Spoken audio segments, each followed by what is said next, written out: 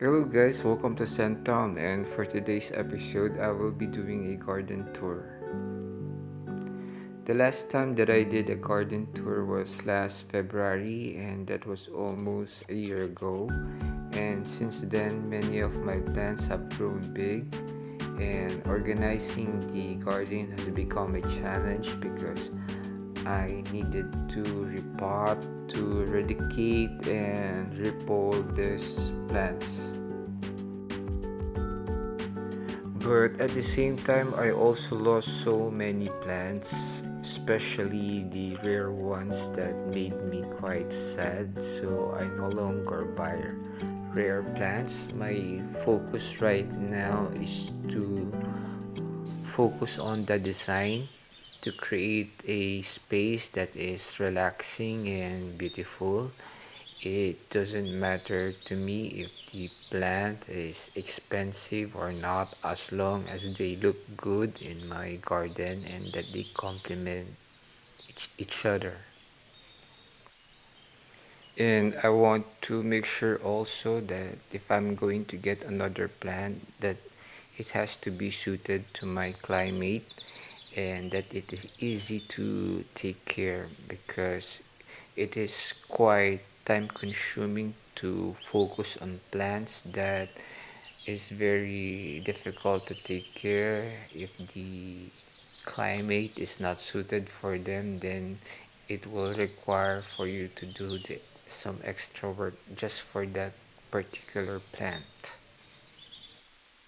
I've placed the fiddle lime on a plank there so it could easily transfer to the wall, and I also placed some smaller plants on that area so it can get rain on, and I just relocated them there. And I also chopped the shrubs, the trees, so the smaller plants can get air, and I remove also the hanging plants on that bar so that the plants underneath it could get a lot of light.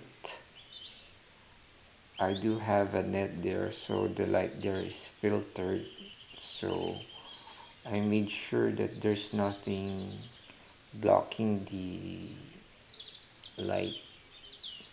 So I have here the majestic, the plumani, and the pastisanum, and they're doing good.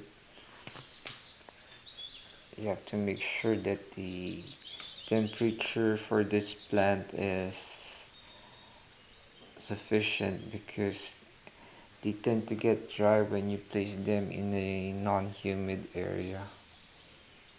And I have here some of my alocasia, two of my strongest alocasia, which is the green shield and the amazonica. Most of my alocasia have died already, but except for those two. Then I place some of my random plants there. Then I have placed also some philodendrons on the window of our comfort room, and they are getting a lot of humidity there, which they love. And here are some of the plants on the side. Some of them I training to climb on the wall by placing the plank, leaning on it. And here are some of my philodendron golden calkins, which is a very beautiful and easy plant to manage. Uh, this is my Bob C. It is a very beautiful plant with its long petioles and the Mexicanum.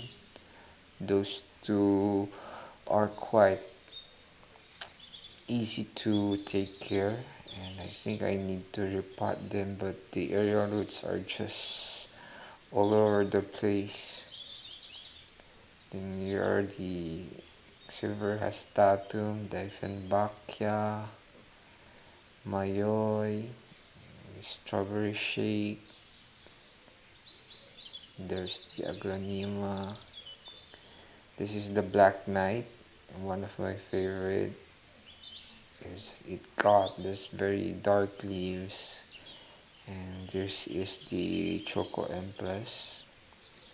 This is the angle of my garden from the back area. It is quite lush now. And here is my gloriosum, which I propagated. After a few months, it produced some sprout already. I propagated it because the plant was very droopy already. Then I hang some of my philodendron like this lobum, because the petals are getting long and they are taking so much space on the ground. And this is the Santa something. I hang it on the tree because for the same reason that it's getting a lot of space on the ground. And this is the back wall of our house, and I placed there my philodendron giganteum and melaloni. Those are my two biggest plants and one of the earliest. They are very easy to take care as well, just like this red rojo, which is catching up in size. I don't know what's the maximum size of it. Then this I think this is lemon lime philodendron or green Orlando. Lemon lime, I think. And there's the painted lady and the radiatum. I placed them on a plank and lean on the wall so they could just simply transfer once they grow.